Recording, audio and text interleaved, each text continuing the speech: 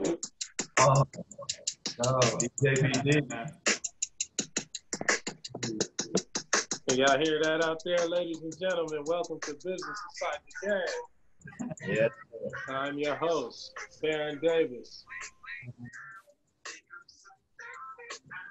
So fresh and so clean today on a Monday, having big combos. Business Inside the Game is a platform where we highlight dope entrepreneurs, athletes, people in business that are, basically, laying the right foundation and inspiring our youth and inspiring our culture, and really just focusing in on the next generation and who and what they're building. And so for me, I get the pleasure on this Monday of introducing my brothers, Jordan, Jake, and Jim, the Super Coffee Brothers, I call them. They appeared on Shark Tank with a product. I'm not going to give the backstory because I want you guys to give that. But they are young entrepreneurs who came up with an idea, brothers who come from the athletic world and, thinking about ways to change the athletic experience, as well as the consumer experience. And basically, as athletes, right, I think where this conversation is going to go is more about, inspiration and falling on your face, getting knocked down, things like that. And you would think, it's always like what happens after Shark Tank, you know what I mean? And I think that these young men have, really just aligned themselves with the right energy, the right operations, the right team, and become, this next generation of, entrepreneurs and leaders, and being able to take their brand to ultimate heights, to take their company and, create innovation that is not only like changing the way we affect and consume, in our lives, but also, developing a brand that appeals, to mental wellness, active wellness, right? And really being able to, appeal to this next generation and be the leaders of that. So, ladies and gentlemen, without further ado, give it up for Jordan, Jay.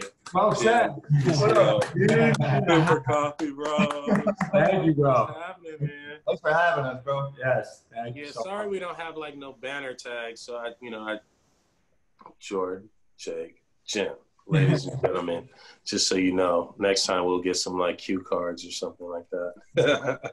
So, man, thank you for coming on Convos, Big Convos. Let's get right into it. Like, one, how was life growing up? You know what I mean? And like, where like, talk about like just growing up in the house. Where do you guys get, your competitive drive? Where do you get your talents? You know what I mean? How was life like in your house growing up as brothers? Yeah, man. So it's always been competitive. I think that starts, we're super close in age. I'm 27, Jake's 26, Jordan's 24, about to be 25. So we're super close. And growing up, we all played on the same sports teams. We were in the same leagues just because the ages were so close. And both of our parents, our mom and dad, were athletes too. So sports was always a part of who we were. And when we were kids, our mom worked at the YMCA. She taught classes at the Y. So for 10 years, probably from the time I was like 4 or 5 until the time I was 15, our mom worked at the Y. So we spent all of our time at the Y, lifting weights, playing basketball, playing tag, swimming in the pool. And sports was everything for us, man. Like it was our identity. And I think we pushed each other to be better. The nice thing about growing up with these guys is we had, like, I was a quarterback in high school. Jake was my receiver, so we and we always played one-on-one tournaments, like it was good because we had each other to push each other. There was certainly a fair amount of fist fights when the ball didn't bounce Jordan's way. He would come to blows. I think it's special because once you leave for college, that's you spread your wings and fly. But for the three of us, we've been living together after college for the last 4 years. You know, so it's definitely a unique journey, and just lucky to have these dudes. Yeah, growing up, we grew up upstate New York too, so not really. I mean, big basketball, I guess. We're like an hour and a half north of the city, but not like a sports mecca by any means. A funny story though, we were playing Little League baseball growing up. We were all baseball guys, and we lost a regular season game. Like we had been undefeated maybe 5 games, 6 games into the season, and we got home from that game. We were pissed. We were pissed that we lost. Jim made the last out.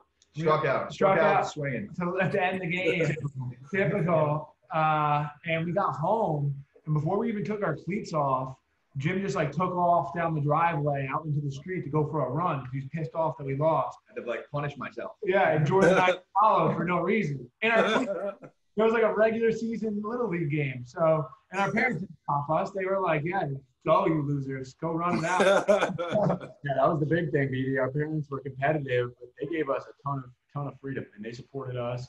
And our supporting family members too also did the same. All of our aunts and uncles were always at our games. They're always helping us through school, making sure we were doing the right thing. So we think our supporting cast really helped us get to where we are today too. That's amazing. And, you know, like the story and the journey is amazing. Talk about, you know, just working together as bros, as brothers, and, you know, like what are your roles, right? And how do you kind of collaborate? And then also like, how do you, you know, what is your focus, you know, as far as the business? Yeah, that's a great question. We get that a lot too. I think early on, there was a lot of bumping heads because, you know, when it's just 3 people starting a company, you're doing everything. But over time, like any great pair of founders or set of founders, you gotta put yourselves in a position where it's like, hey, let's just split it up based on our strengths and weaknesses, right? And what we love to do.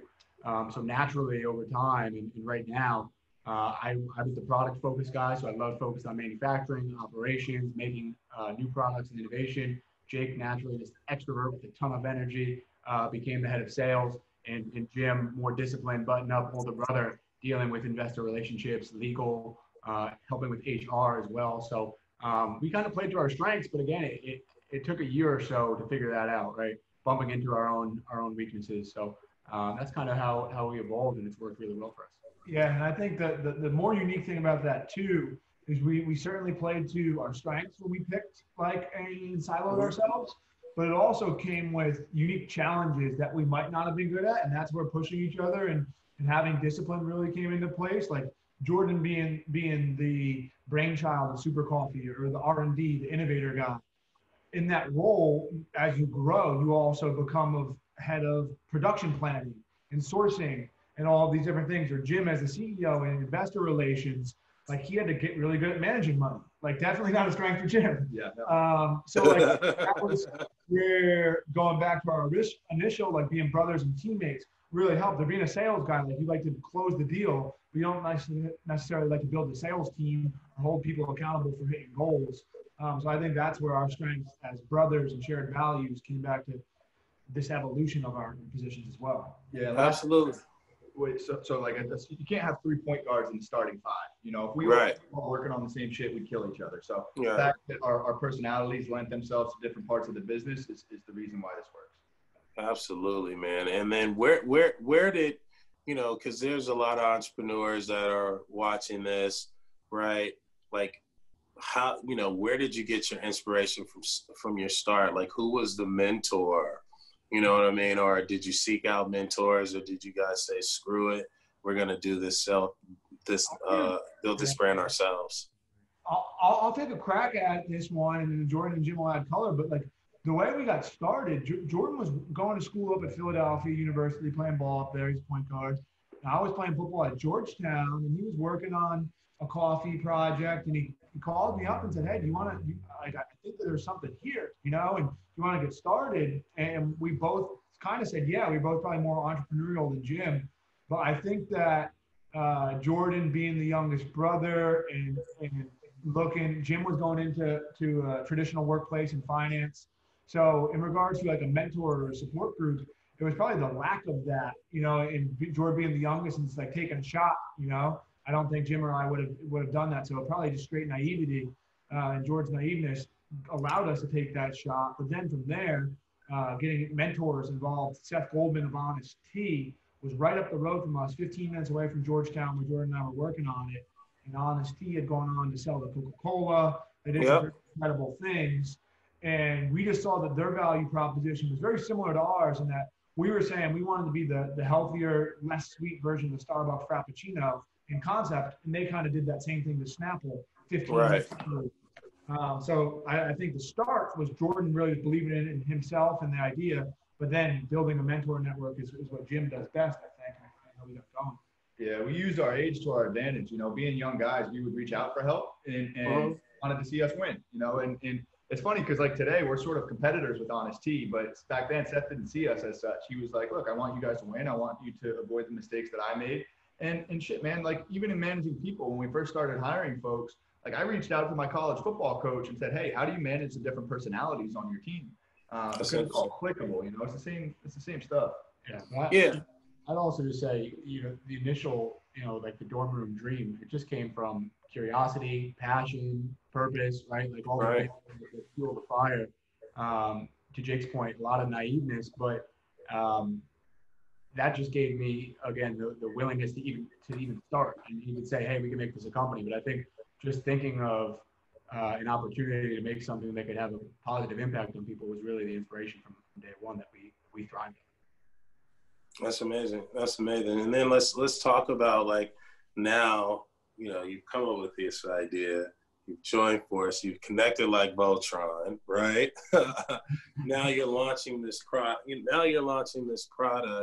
You know, as you were building it, where did you see that, you know, like, oh, we're gonna need help, right?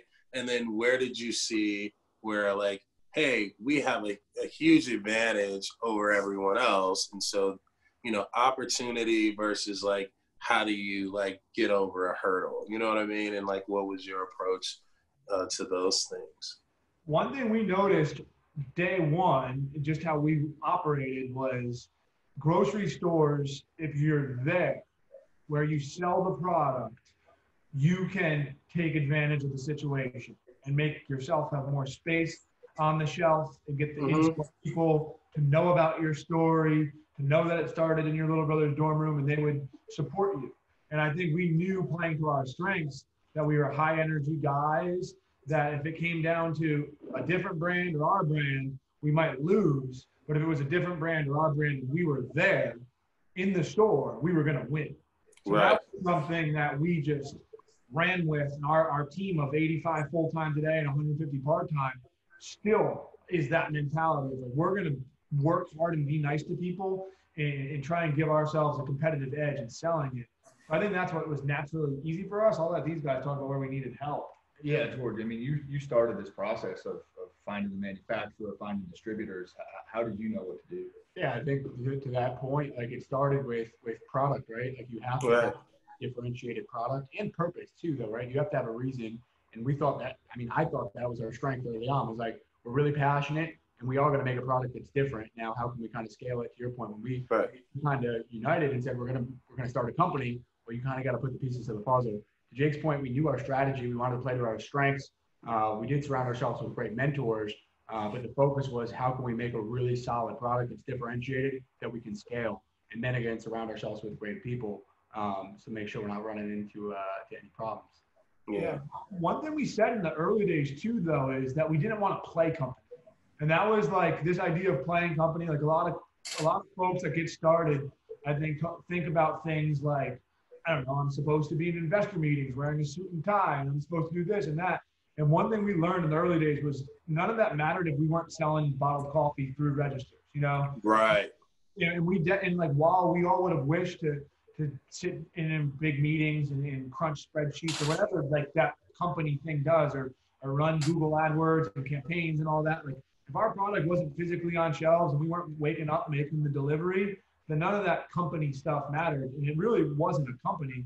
It was more like just going through practice and going through like doing things at a high enough level to stay in business the next day or the next week. And then talk to me about the brand, because I love the brand. I love the design. walk me through, yeah, there it is. Put it up. There we go. We're gonna run some tickers so people can go in and in the Museum of Modern Art. Absolutely. No, but walk me through the design, because I know you guys are very particular about branding and messaging, and so talk to me a little bit about the thought process going into the design. Yeah, so it starts by looking at the competitive set, right? You look at what the competitors are doing, and Starbucks, they have their glass bottle. You see the brown product in there, and we realized a lot of other coffees were showing their product. And when you take a step back and you look at the wall of coffee in a grocery store, it's really dark. So for us, we wanted to stand out. So we put it in the white pack, and as athletes, we want a uniform. We wanted something that sort of represented power, and with that, we put this stripe, this like subtle, it's like kind of like a sash. If you win a race, somebody drapes a sash over you. So it became our badge of honor, or our stamp of approval, and it stood out on the shelf. And recently, what we learned is the stripe is the most iconic feature of the package. And if you look at Jake's hat, it's just a bottle without any words on it. And that's fine. People start to recognize. That's fine. I need that. Yeah. I need my hat, bro. I need my hat. Jordan mentioned, though, we used to fight a lot, and that's one of your questions when we started the business, because branding is hard, right? And most of it is feel. The larger you get, the more data you can put into it, but it's very subjective. And that's the stuff that we fought about the most in the early days, the subjective stuff. And we didn't arrive at this look until really 2.5 years ago. We've been in business for almost 5 years. So there's 2.5 years where the product didn't look like this. And ultimately, the three of us had a lot of input into what we were making. So we were making a product that looked like something that was meant for a bunch of 24, 25-year-old former college athletes. So it looked more like Muscle Milk than this beautiful premium brand. Then we went and worked with a branding agency. She kept showing us stuff that we were all over the board on, a lot of fights. And then she ended up replicating a little Johnny Walker. Okay. And that's where the super coffee stripe was born from. And then started putting our own twist on it. But that was something that we were like, man, that's right. So branding is hard, man. It takes a long time. Yeah, the last thing too, just on the name too, Super Coffee, right? Like that was the feedback we were getting. That's the important thing about early on being really close to your customer. Like we were making deliveries, we were pouring samples, we were getting feedback, and we weren't even calling it Super Coffee at first. We were just trying to explain to people that this was organic coffee with protein and MCT oil and 0 sugar. And customers would get a little confused, or they wouldn't care that much, or they'd kind of lose where you're going with it. So we needed to simplify that message, and Super Coffee captured that perfectly, and we were able to elevate that with the brand refresh. Love that. And then talk to me like what's next. I know you guys are expanding the brand. Big things are popping for you guys. Talk a little bit about where you want to see the brand go, and what kind of things are you guys are going to start doing that we can see in the future. Hell yeah, man. And I think for us, when we take a step back and think about what we want to be to the world, it's like we want to mass produce positive energy, and for us, that's taking the form of bottled coffee. But we got 85 full-time people now. That team's going to continue to grow, and they're just out there spreading happiness and kindness, working hard, being nice to people. And we really want to be on every shelf where there's an unhealthy option. And right now, the leader is the Starbucks Frappuccino. That thing's got 40 grams of sugar in it. Pepsi. Man. Yeah, it's crazy. So we want to be wherever there's a Frappuccino, we want to be on the shelf next to that. So at least people have a chance. They have the option to put the positive energy in their body. Jordan, you want to share some sneak peeks on some innovation? Just how we think about expanding the product portfolio to BD is like we think we've earned the right, and consumers have given us the right because they love this product. This is one of the best-selling bottled coffees in the country now, and consumers are asking for more. Let's go. But consumers are asking for more innovation in other categories that we think we've earned the right to play in. So we're launching Super Coffee Pods, so the K-Cups, which I think you've seen are doing extremely well. We launched Super Creamer, which is a creamer product that you add to hot coffee. So you can add your Super Creamer to your Super Coffee Pods. There's one of the creamers that you can find. Fire. Well, Fire. I had that in the office, huh? Yes. Yeah. Oh, that's fire. So thinking about different categories, platforms, where brand still makes sense, right? It's true to our purpose of positive energy, lives up to our values. The market opportunity is clear, and there's a space for a brand like us in there. And again, it fits our culture too, and our team needs to be able to get behind it too. So something we learned actually from the CEO of Microsoft, which I always love, but to have great innovation, you have what he calls the 3 C's: great concepts, great capabilities, so you got to be able to scale it, but also great culture. Your team needs to thrive on innovation, and our team thrives on innovation. So it allows us to be creative and create all these new products as quickly as we do. Yeah. Amazing. Yeah, that point is everything. And with that mentality and team culture, I think the coolest thing about the brand right now is where it's reaching. We were texting earlier this week about you going to do some content for us with a big display that we got going on in Erewhon right now. Yeah. But we also got big displays going on the same exact product at Walmart. Yep. You know, I think that's very rare. And that's what we want to represent too, is like the nutrition facts, the taste, the product that someone at Erewhon is going to be happy about. But just at the end of the day, the taste and the price point that someone at Walmart is also going to pick up and be excited about.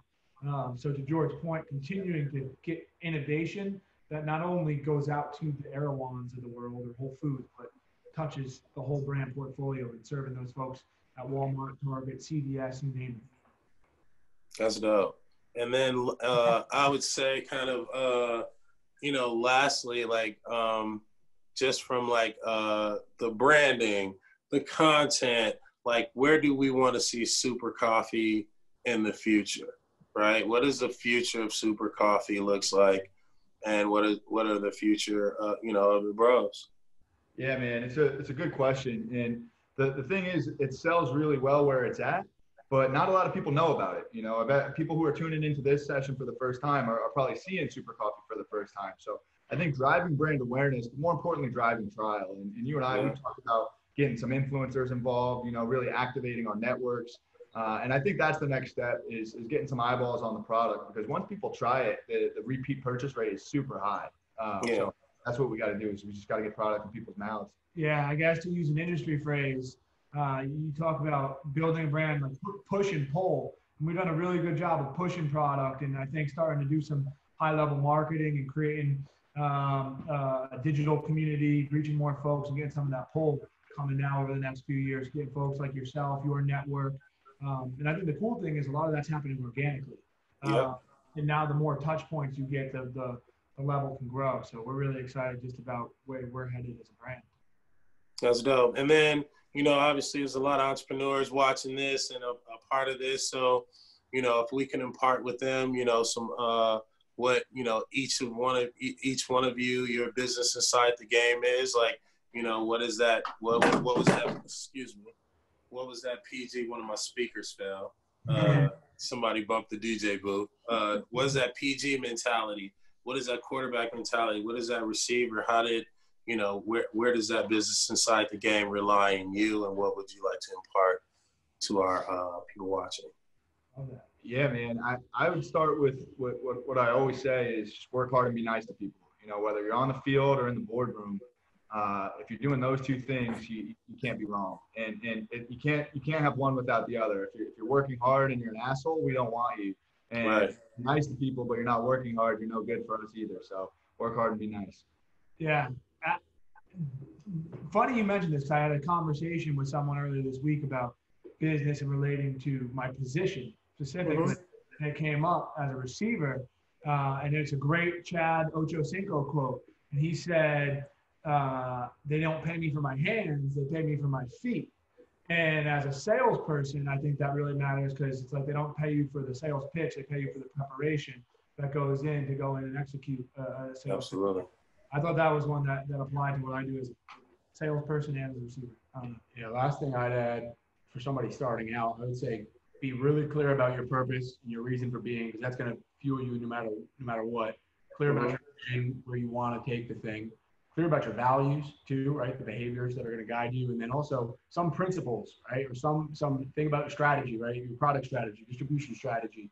Think about these concepts and things, and have really good answers, and test them with mentors, advisors like BD. But I think before you can answer those questions, you can't really get going. What tied over from the point guard? I think probably values. I think that point guard sets the behavior of the team. PD knows that more than anybody. If point guard's backing off, point guard's not sharing the ball or playing defense, I don't think anybody else is.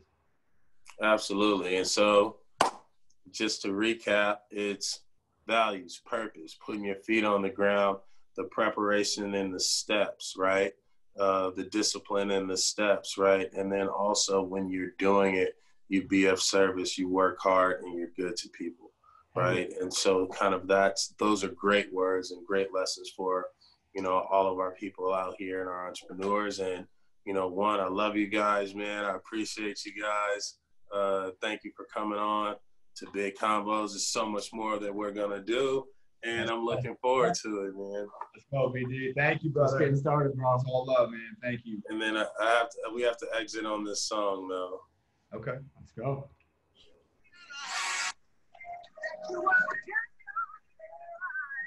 Ladies and gentlemen, thank you for tuning in.